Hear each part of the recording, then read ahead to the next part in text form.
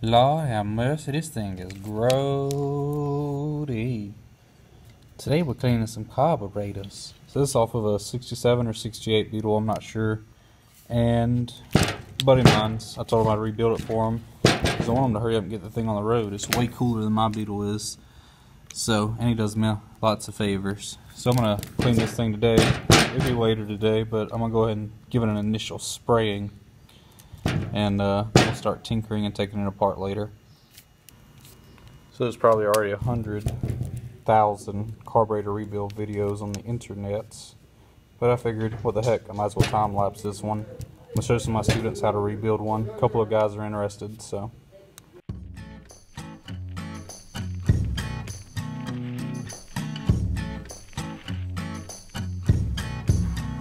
So, crazy brittle gasket. The bowl is surprisingly not that bad, which is nice. So we're just going to keep taking it apart, and once we get it all broken down, spray everything. So it's actually not near as dirty on the inside as it was on the outside, so they must have let it dry out before storing it.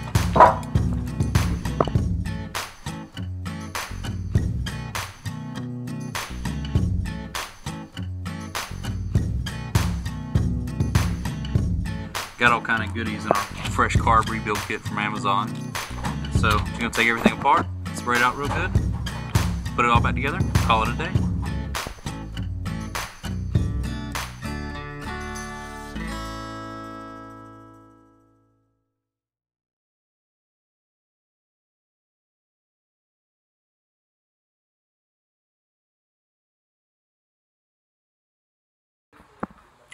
So we just took this off to look at the diaphragm, and it's pretty well gone and grody. So, of course, the kit comes with a new one, so that's good. We're gonna take the thermostat off, so or the electronic choke, and replace that before we continue to clean.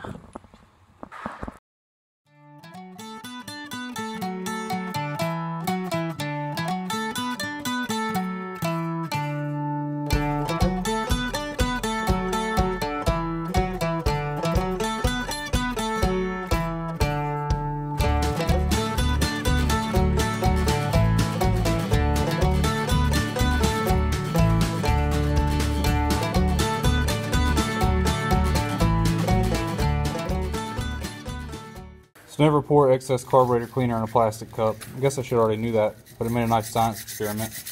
Colin's cleaning the stew out of the carburetor bits that we got undone so far. Like to clean out this jet. Tyler's over there hiding from the camera, but she's helping out a little bit here and there, but mostly just annoying.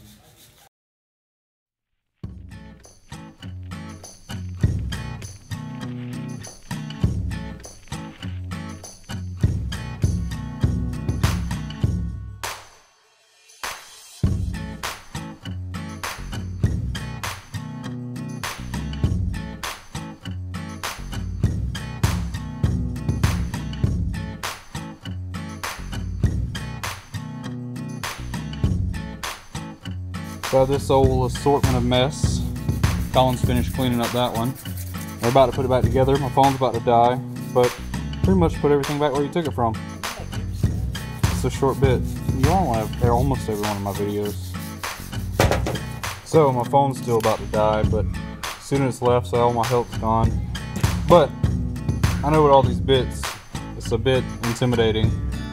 And I don't have them all labeled this time, but the first couple times I ever did this, and when I rebuild something that's a new carburetor, something I've never done before, I like to take it apart and lay the bits out. And every piece that I take out, I'll try to look at the directions or just kind of label it whatever I think it is and lay the bits out.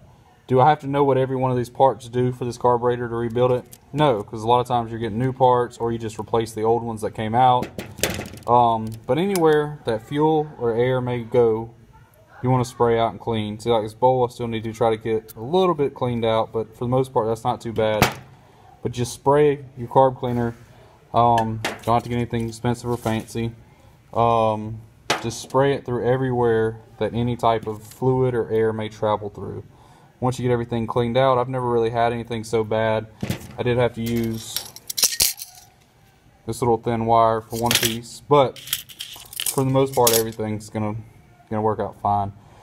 They do sell, you know, compressed air kits where you can put it up there and blow through it, and they sell the buckets of carb cleaner. You can take all the bits off and throw it in there and get it crazy clean. But, you know, this isn't going on a show car. We're just wanting to get it going down the road. And so, about to put it back together. Try not to ramble for too long. And pretty much the only part that I'm worried about is this kind of all popped out really quickly, but I don't think there's going to be too much to it. Going back together nicely. Got that diaphragm back in. Got that off. Make a custom screwdriver because I didn't have a small one. So this was broken at some point in its life. It became a flathead. So time to put all the jets and everything back in. I didn't clean that corrosion off. You're like, what a douche. But it gives it so much character. So before this thing dies, one thing I forgot that was really important is when you go to take out your fuel to air mixture screw, you want to take and however many turns you turn it out, write it down. That way you can put it back in the same. You know, it still may take some adjusting afterwards, but at least there you've got a good place to start, close to what it was originally. I'm going to finish this up. Nikki made me stop and call some kind of radio show, and I entered Eminem's new album, or won Eminem's new album. I don't know. I didn't know he made a new album. But anyways, and also entered to win a beach trip or something. But I'm going to try to finish getting this thing back together so I can go home, and then we got to work on Nikki's Beetle. So, till then. Also, while I'm thinking about it, when I took this thing off, this was hanging from one of the screws going in here. And so, I don't know what its function was. I'm not going to put it back, and then when we get this thing on, if it doesn't work right, we'll try to figure out what its purpose was. Also, I got to figure out how to set this thing a little bit better. I just got it back together, and it didn't seem right, but I'll Google that. So me and Nikki are heading over to my buddy Dana's. Got his carb done. My phone died, so I didn't get to show it all put back together. I messed up and told him I was bringing it. Could have like got his shock face. I'm just kidding, or surprise face. But anyways, he picked up a new engine. I don't know if it's a Volkswagen engine or what, but I'm assuming it is. So I want to check that out while I'm here and kind of talk to him about some parts. I want to get his Beetle on the road so I can get my Beetle on the road and we can go cruising, etc. Go Beetle cruising. Why are you laughing? Andersonville Beetle Cruisers. Beetle Cruisers. Start your own, the A Cruiser Club. Hey. Alright. Well, we'll holler at you when we get there. Come bearing carburetors. Return of winter. Yeah. Get on down to the house. Get on. Get.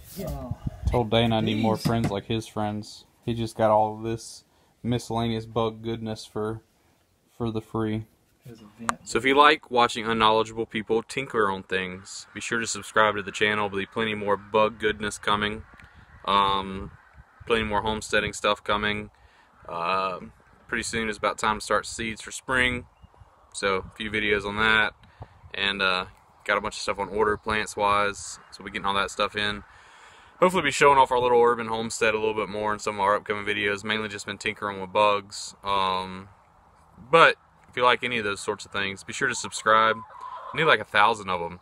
And it's slow moving right now. It won't hurt you. Just click the subscribe button. Give me a thumbs up if you like it. Thumbs down if you dislike it. I don't care. But this has been tinkering. What am I saying? I don't know. I just don't know. Why are you still watching? Oh, click on one of these videos. I'll put them there at some point. Click subscribe. It'll be right here. I don't know that for sure.